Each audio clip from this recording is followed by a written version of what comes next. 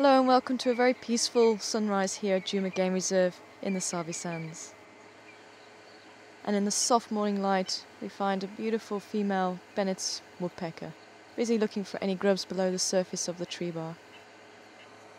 And slightly later on we find a solitary hyena, possibly making its way back to the den before the sun gets any higher.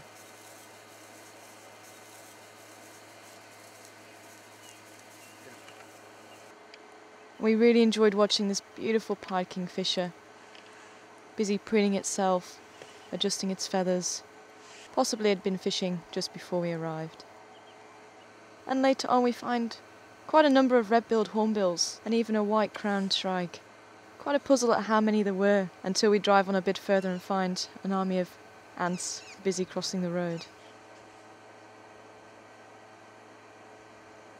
And then we find two fairly young male giraffes busy sparring,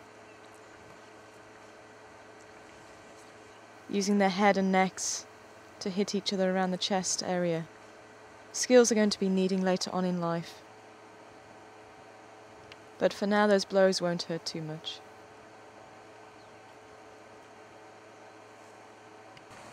And what an absolute treat. We find our resident female leopard who we haven't seen for quite a long time. Definitely looking like she's on a mission. She keeps stopping, getting a scent, possibly to find another leopard.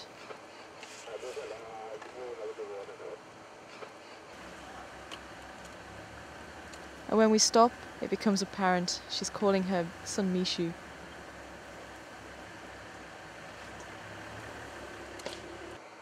He comes up to join her, Karula being the smaller female in front and Mixo at the back. Quite incredible the size difference between them. It's been quite a while since we've seen both of them together. Mixo showing a very prominent Y next to his eye.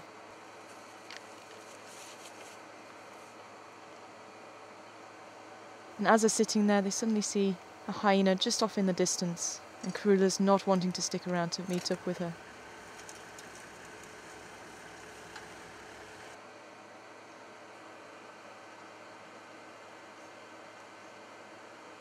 It's been absolutely fantastic seeing Karula and her boy again.